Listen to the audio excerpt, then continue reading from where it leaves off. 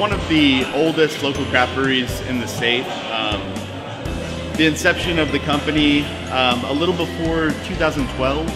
The original brewer and Alan Musser, our owner, opened an operation in Moore, actually, where we started brewing. What's really neat, our initial brew house that we utilize, they found in Chicago, was actually built for a brew pub. Brought it down here for our operation. We've been brewing on it ever since 2012, up until last week when we opened our new brew house. And we've been on a pretty steady growth climb along with the local kind of Oklahoma craft brew scene for the longevity of up until now. So it's been fun to be here basically from inception to where now it's really kind of a boom town for local craft brews. So fun to be one of the first. It's awesome to see where it's going. And obviously we have to continue to be on our toes to move along with the market itself and the ever improving tastes of the consumers in the city. So we got our hands full, but we love it, and it's kind of why we do what we do. You know, when we started, there were 4 to 5 breweries total, and now we're in the nature. I believe there's between 30 and 35 breweries at this point within the state. So the growth has been crazy, and obviously with that growth has come a lot of kind of how do you set yourself in the market as what do you make, right? What do you do that makes you unique in the space that makes someone decide, hey, I'd rather grab an Anthem beer than the other when they're out looking or at a restaurant and trying to decide what they want to drink. We've always had a pretty funny stance on what we produce even from the beginning, and that stance is totally, we're a bunch of people that love beer, and we love to drink beer, and we love to make beer that we like to drink. So we have a wide variety of options that we do because we do like an assortment of styles. Our wheelhouse is a pretty drinkable, safe, forward beer in that it's a beer you can drink with anything at any time. If you're the kind of person who has a few of them, you can do that real easily with these beers. Tons of flavor. They're also what we love about what we do is, our slogan here at Anthem is we're beers made on earth by humans, and that's because we try to keep a very casual, approachable, non-pretentious approach to craft beer in general, which has actually been our stance from the beginning, because it can be an issue. It's almost like any kind of wine snob, or however you want to say it. With craft beer, the idea of your standard kind of light to clear beer drinker thinks, oh, craft is kind of the snotty, hoity-toity beer. And that's never been our approach. We just want to make great, flavorful beer that people can like and drink. And if you have a style you like, we'll probably make it. If we haven't made it yet, we probably will. But for us, I think what probably brings people back is that we do offer a beer that is pretty well-rounded and approachable to anybody. I'd say that's where we're at. We make a non-pretentious, approachable, incredibly flavorful and well-made beer. I think the last 10 or so years, I think everyone would agree it's a different city. I think that coincides definitely with entrepreneurship here, new businesses. I mean, look around, it's amazing. You're looking at a thriving environment. The city's moving this direction. The city's moving all directions, but for us especially, it's coming this way. The sprawl is coming here in amazing ways too. I mean, a beautiful park coming in, the film row right up the street, the district's exploding. I think entrepreneurship's never been better. It says a lot about not just business in general. Restaurants, yeah, we discuss.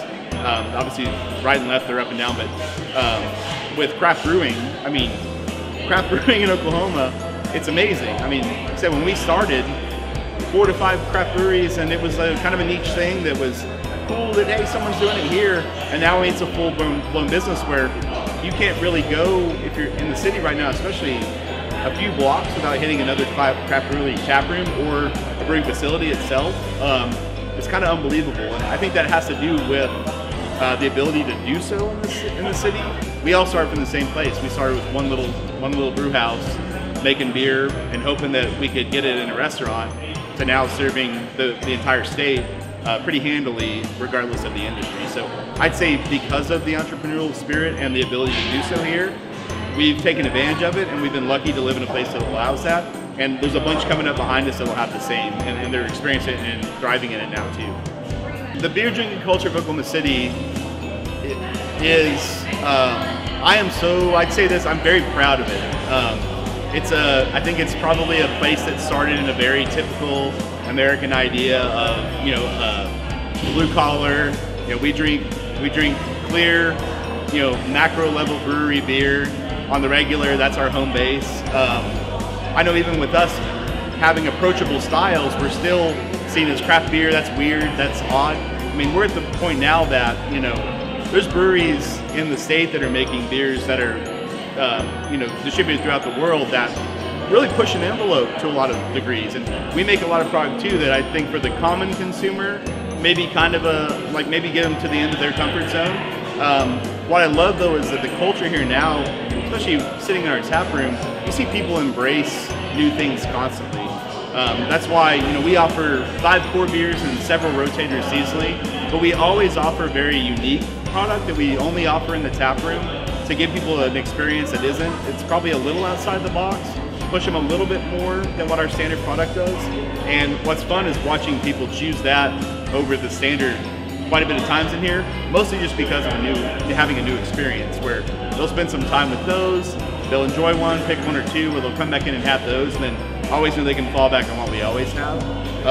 I would say probably 5 years ago, I don't think that'd be the same way still. I think, and the reason of that is purely for one fact that the availability of the product to enjoy and try is now here in the state, where if you still want to support local craft, and you want to try somebody different, you want to help out a new business or see what they're up to, and they do offer something that isn't in the zeitgeist that other people are working with, you'll have the opportunity to try it, and then boom, you may have a new favorite beer, right? Next thing you know, you're loving what they do, you're trying it from other people locally and on a national level. It's super amazing to watch the palette of who you grew up around and thinking you knew what beer was, and it's one of 3 or 4 brands that is sold in the grocery store or at the gas station, and now you've got options that there's too much to even try. So I think that says a lot. It's a great testament. I would say I would put the craft community here up against probably any big market, the Portlands, Denvers, Asheville, North Carolina, the beer-centric towns. I would say Oklahoma City's beer drinker could slide right into any of those markets and be exactly where they are here. So it's pretty amazing for us. The future of Anthem is brighter than it's ever been, and we're always very positive here. We have huge plans always. Now with the new facility, with the freedom to have a little bit more time and ability to get a little more creative with some of the things that we always work off in small batches for ourselves, that we can now kind of offer to everybody else. And that our expectations very soon will be, with our new facility, we'll have the ability to make some really fun, interesting, completely off the cuff ideas for some different beer styles we haven't been able to offer yet. The plan in here in the tap room itself is to offer a brand new beer style from us every week to every 2 weeks. So if you're a frequent visitor of our tap room, about weekly or every other week, we'll have something new for you to try. So you have all your same old staples, but we'll have something new every few weeks. And what's fun with that in our system is that it'll give an opportunity. If we have some home runs of that batch that people really love, it lets us know from a consumer standpoint who we really care about most on these issues. You know, we drink what we love, but we also make what our consumer loves as well. So if a style or 2 hits that we love, it'll give us the opportunity to decide to go larger batch with it and roll it out. So it'll give us the opportunity to really expand. So that's super exciting.